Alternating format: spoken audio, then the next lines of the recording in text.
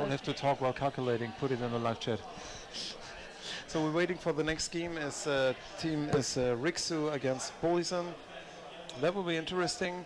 I think it's in favor of Riksu, the discipline and the speed they put in the water. Let's see what we have there. Riksu from Finland in blue and Polisen from Sweden in white. And Riksu is already in ball possession here in the start, and they were going in on the basket of Polisen, and they're coming from the closed side and now from the front, pass to the close from the open side, and already a try to speak French, a dangerous attack from the open side to the head of the goalkeeper, but the ball carrier was tackled away, and Polisen tries to keep the cluster together and hold the ball, but Riksu is already again free with the ball and going into the attack, and they're really fast with their hands and with their swimming. They're really agile, and it's difficult for Polisen to follow them and keep them in check. So again another attack, and that's the third wave we see after less than 1 minute, and the push we see on the goal of Polisen is quite high, but Riksu lost the ball now and is turning the page and trying to swim to the Polisen basket, but Riksu succeeded on the empty basket, and that's really dangerous with Riksu. They are agile, they can switch around in the middle of the pool and going from defense into attack. Number 13 scored here from Riksu. I don't even try to pronounce the names. And it's 1.5 minutes in the first half.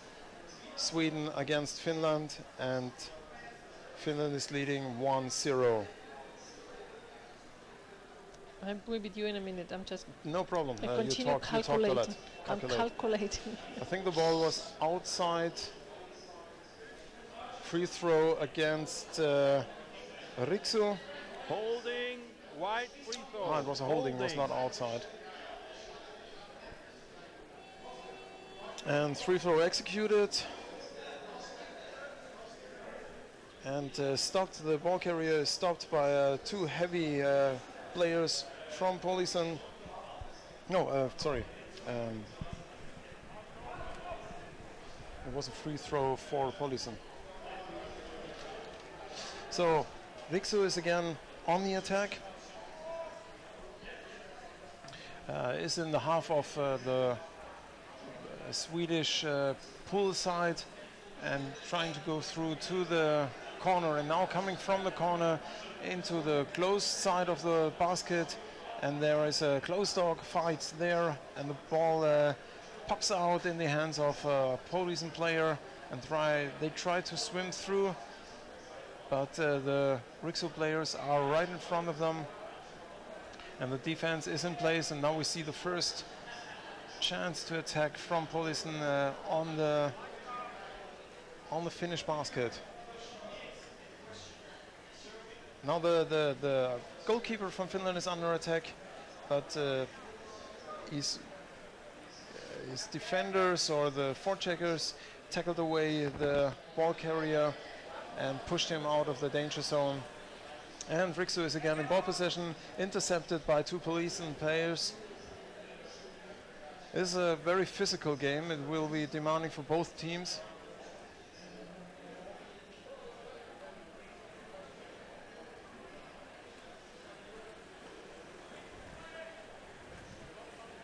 Here we go, Riksu player coming from above, trying to pass over the goalkeeper to the open side, but the pass was intercepted, call from the referee's grip to the mask, and there's a free throw against Riksu. White free throw, attacking the mask. White free throw.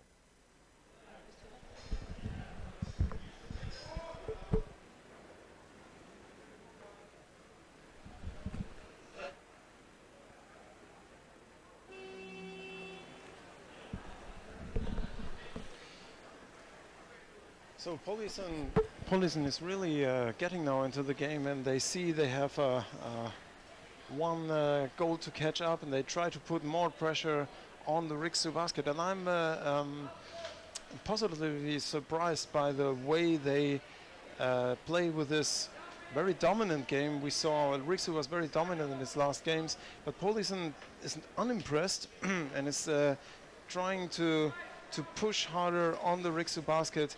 But I guess what we saw with the first goal, the danger here is the fast counter-attacks from Riksu in the mind and in the fin strokes they have. They really turn around and attack very fast. Call from the referee. Free throw against Polisen. Blue free throw.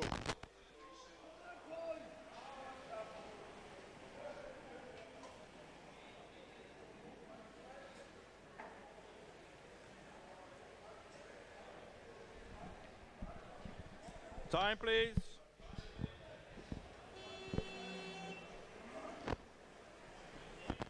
So yes, we have some trouble with the transmission. I don't know what it is. I talked to the tech guys and they're working on it. Call from the referee. You were kicking. We had kicking. Blue free throw. You were kicking the ball out. The blue free throw. Ball So out of the surface. Free throw against Polisen. And they should be able to transmit a free throw. Riksu should be able to transmit a free throw fast into an attack, but it takes a little bit too long, and there's one Polisen player even waiting on the bottom pool. There's a discussion now. Blue free throw. Here we go. This, yeah, now one of the Riksu players stole the basket from the Polisen team. But it takes a little bit too long for Riksu to go and break through to their player. And there was a second player trying to steal the basket after his first one, but they didn't succeed and they're gone now. And we have a Riksu player holding the defender right in front of the basket, but it didn't succeed. And the defense, I see it, Polisen playing quite well against this dominant Riksu. Don't know if they know them from tournaments in the Nordic countries, but they play quite well here. And Riksu has difficulties even though they lead 1-0. It's a really strong game. They're now on the surface in the half of the of Polisen on the surface, and there is a little bit of screaming. You hear it in the live stream from the pool. The ball fell down, was recovered by the players from Polisen, and we go now to the Riksu basket, but the ball carrier was stopped by a Riksu player, and the ball is recovered by a Polisen player. So this is physical now, and they fight a lot, 1-on-1, 2-on-2. We have a cluster above the Riksu basket. And this fighting on the surface, this clustering is exhausting, and it stops the game. And suddenly the ball falls down, and it's in the hand of Polisen. That's dangerous, because when you're not expecting the ball to fall down and the other players to be ready to go, you could create a gap, and this could mean a goal. So Polisen still in ball possession, just on the open side around the Riksu basket. And Polisen is controlling the game right now here. Riksu is really difficult to get in possession of the ball or to interrupt the game. Now they did, but it's hard for them to break free, and it's called from the referees. The referees are stepping in much harder now. Free throw, ball out of surface. White free throw. White free throw. There's a little bit of more of tension, and they have a call for a timeout for Polisen. So 1 minute timeout.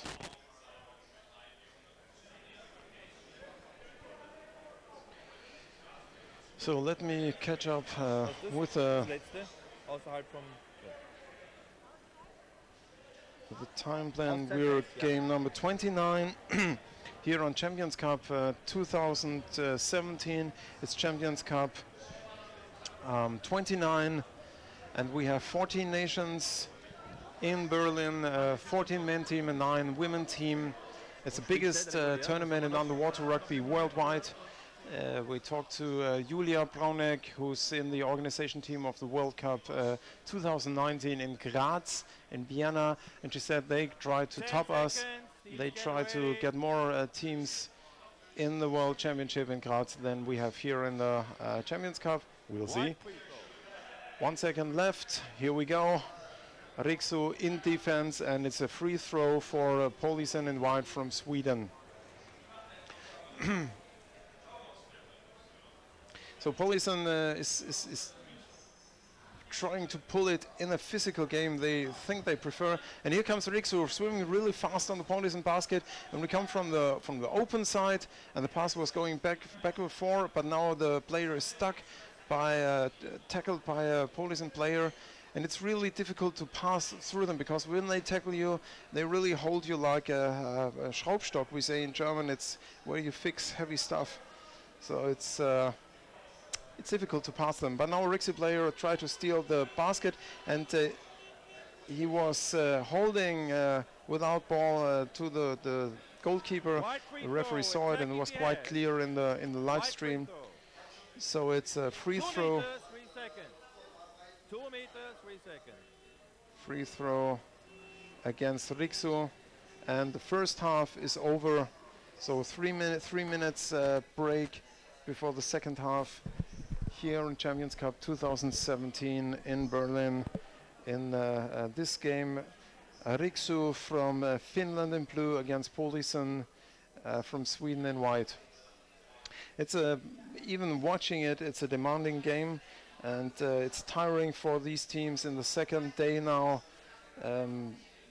That's mostly why the teams try to leave the pool area to get fresh air and to move around a little bit. So as soon as they finish the game, they try to get out of the pool area, outside, have fresh air, move, and chill down. So we have always teams coming in and out here in the pool area, but not many of them stay to watch the live stream here. They go to the hotel, as they told me, and they try to follow us there. So what else can we talk? Yeah, I was talking to Antje Franke, like I said, head of competitive sports in the BDST German Federation. We are quite a big federation. And we were talking, she's coming from fin swimming with no connection to underwater rugby. I showed her the first underwater rugby game, and she played with me, with my team, just to have a view on underwater rugby. And we were talking here a lot about how we can exchange knowledge from fin swimming into underwater rugby. And she was watching the player from the surface, and she told me there's a lot I can tell you what they're doing wrong here in the fin strokes.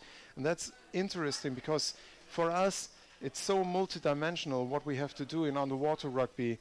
Team sports, control game, swimming, moving, three-dimensional planning, all this together. So the basic layer of technical swimming for us, the fin stroke, is not one of our first priorities, but it should be, because it makes us fast, it makes the swimming effortless, and it prevents injuries. Especially if you use these carbon fins or these fiberglass fins, they put quite a pressure and a tension on your ankles, on your feet. And she told me a lot, how can you prevent stress on your feet, what you have to do after every training. And I will do a workshop together with her where I try to harvest the knowledge and put back into the community to make us better fin swimmers. That will be really great, and I love everybody who wants to participate in that. As you can see, we have a lot of plans and no time. So 9 seconds left, and we go back in the game. My guess, Riksu will succeed, but as I saw in the last minutes of this game, Polisen put up a little bit of effort to show Riksu what they can do, and I'm impressed by Polisen. I wouldn't have thought they do this well against Riksu. I think Polisen can be satisfied with their presentation here on the Champions Cup. So we have a cluster in the middle of the pool on the surface, and again Riksu player breaking free, ripping out the ball, and swimming fast now to the right side to Polisen, and the pass was already almost intercepted, but the Riksu player, they work together quite well and getting in position now to go for the kill on the basket to execute their attack and to score. But they were very good intercepted and disturbed by the players from Polisen. The forechecking is heavy, so they are these 2 4-4 checkers from the Polisen team do really a good job to destroy and annoy the attacking pattern of Riksu. That's very well done. Riksu does not even manage to go to get near the Polisen basket. That's exhausting what these guys are doing there. That's heavy work. That's not much beauty in it, but it's heavy work, and it's what makes underwater rugby players as an apnea sport this demanding. You're out of breath, but you go down, and even if you go down for some seconds, and here's one Riksu player trying to steal the basket away from the Polisen player, and I think he succeeded. It's a moving camera now. I think, yeah, we have a Riksu player on the basket, and was the attempt of the Riksu player on the basket trying to get up to create a gap, but one of the Polisen guards of the goalkeepers switched into this little gap and closed it. Very well done. And right now I see Polisen doing a great job to keep Riksu on the run. And if they would have played from the start like that, I don't see Riksu succeeding in putting the ball in the basket. That was really good luck for Riksu, because right here in this second half I see Polisen even even though they are under attack, but they do a good job to disrupt this play we saw in the other games of Riksu. So it's interesting to see the teams, how they change, what Lorena already mentioned, depending on the opponent they have in the water. And right here, Polisen seems to have a remedy against this forceful, very eloquent attacking machine of Riksu. And Polisen even breaks free of the ball, but he doesn't have a colleague being ready to get the ball from him to pass the ball to. So back again, Riksu in attack, and 6 minutes 42 left.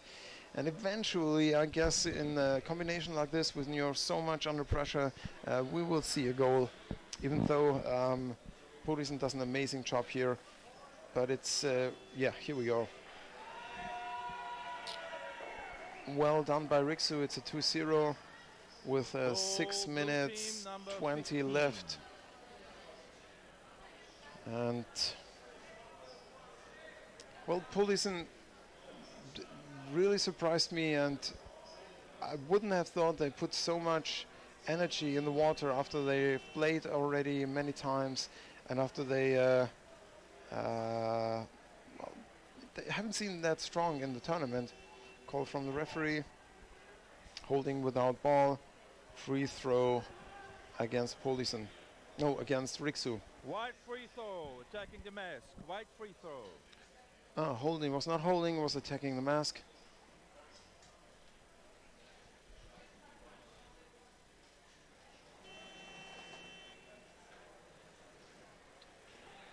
And Polisen is on the attack. But the defense of Riksu was tested one time, I think, in this game, but not that heavily. And that would have been a good chance if the player from Polisen would have seen the pass under his body, but he did see it too late. Was already under attack before he saw the ball. And but now they are put a lot of pressure on the close side on the Riksu basket. But well defended, and we see a Riksu player popping out of this cluster with the ball. And again, fighting on the surface.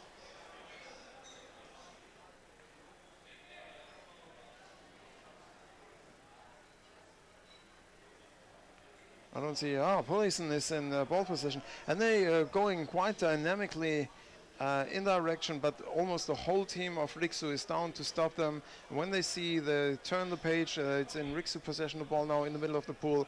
They go up and change at once, so fresh players come in. Riksu seems to be a little bit more on top of Polisen than Polisen can hold against Riksu here. And it's earned to Riksu. They win the game, but Polisen showed what they have in store, even on this second day on the Champions Cup 2017 here in Berlin.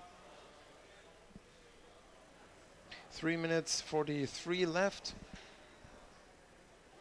and both teams will be tired after that game. It's very physical. We saw a lot of bodily fights, physical fights, a lot of one-on-one fights with a lot of body contact.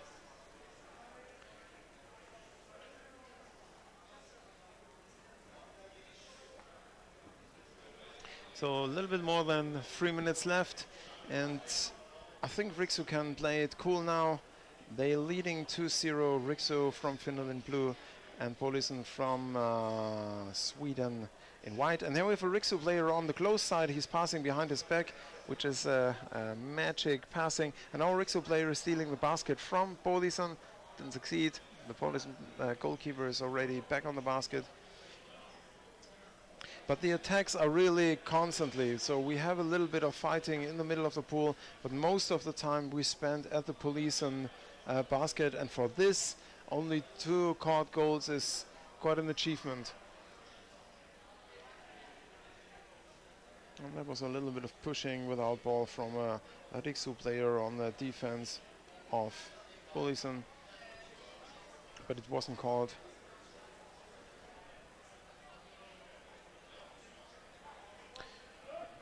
The overview of Riksu is quite good. They are there in time where they have to be to receive the pass, and they are coming in really constantly. It's like a clockwork going. You don't see them waiting very long for another player to show up to be able to pass the ball to.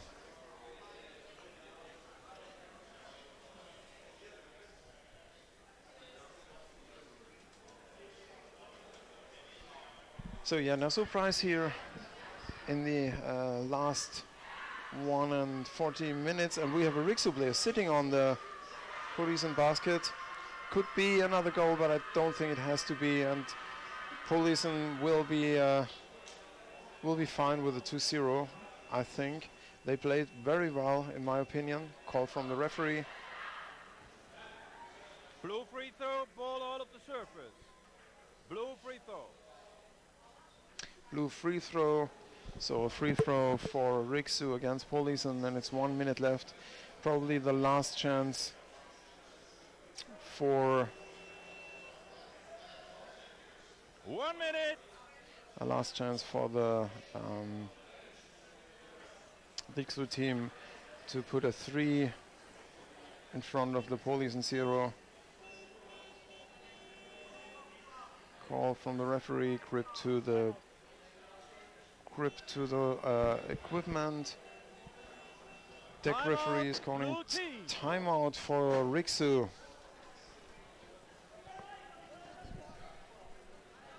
Timeout for Riksu.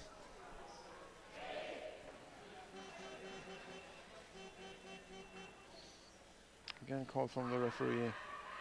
Looks like the execution of the one of the Polisen player didn't realize there was a timeout. He was trying to score.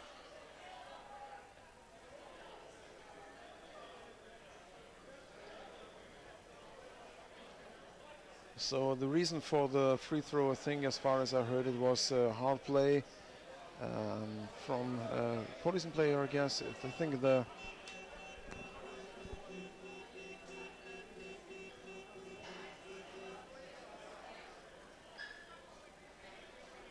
so 6 seconds. Was war das jetzt? Du hast nichts gezeigt. Was war das?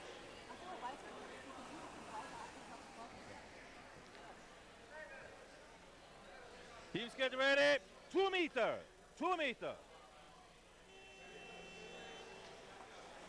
No, it's Polisen executing the free throw. And it's 30 seconds, last chance for Polisen to score in this game and at least to put a 1 on their side. But the Polisen player, but the Riihimäen player is tackled away and he's holding on to the ball really tight. Call from the referee, free throw against Riihimäen, 5 seconds left, 3, 2, 1, 0. 10 over.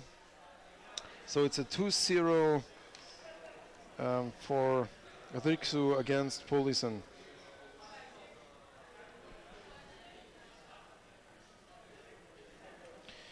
So Lorena, my love, what does that mean? Copenhagen? So we have in the next game we have Akaren against Copenhagen.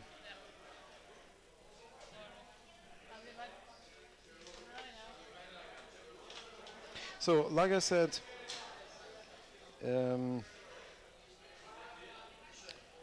had a talk with Antje Franke, Finn Swimming and head of competitive sports in the German BDST, the German Federation.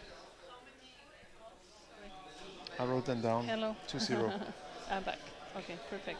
And we have to get more into the basics of our sports. I also we had a little workshop at the Underwater Rugby Academy in the topic about injuries, and a lot of injuries are in the fingers in underwater rugby. Fingers, and like this. yeah, like thumbs, fingers torn, or Federica has a good example. a lot of it is from you touch the tiles or the ball.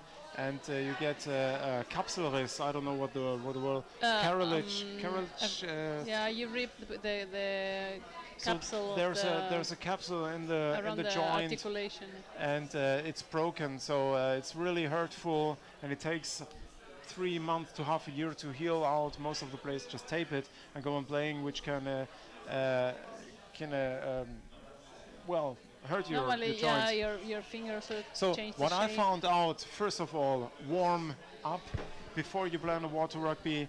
What I found out in climbing, they do this, just extend your fingers as far on the other side as you can, hold, grip, extend, hold, grip, extend, hold, grip, move your fingers, put them together like this, go like this, up to, so warm them up, stretch them.